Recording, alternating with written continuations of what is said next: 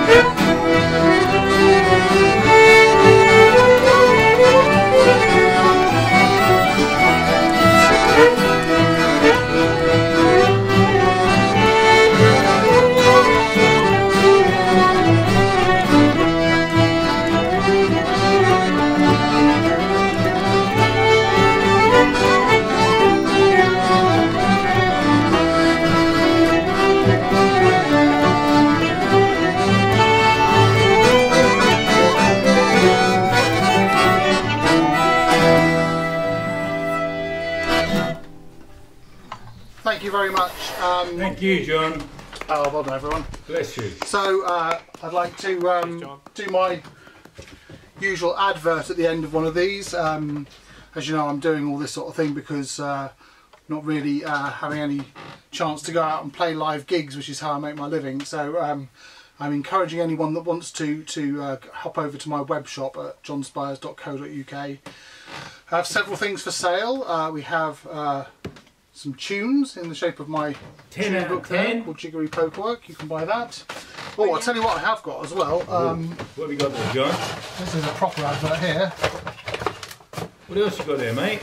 I'm sending these out now. It's officially launched on April the 10th, but you know, day is night is day at the moment, so I'm sending them out now so people can have something to listen to. This is the new album that we've got from the Gig Spanner Big Band. I'm really proud of that one. That's called Natural Invention. Oh, I'm buying that now, John.